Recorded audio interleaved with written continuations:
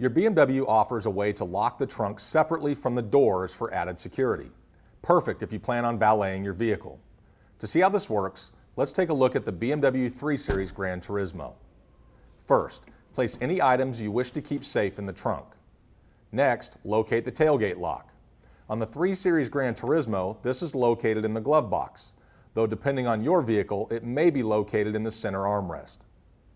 Sliding the switch to the left will secure the trunk and disconnect it from the central locking system, meaning it can't be opened via the key fob, the trunk button in the cabin, or the handle on the trunk itself.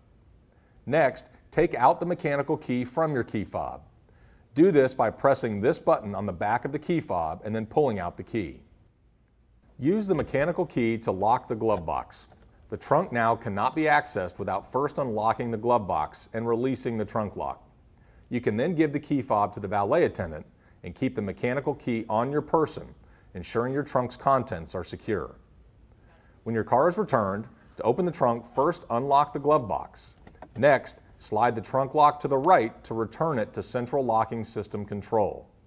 You can then access the trunk as normal via the key fob, the trunk button, or the trunk lid itself. Finally, make sure you remember to return the mechanical key to the key fob for safekeeping.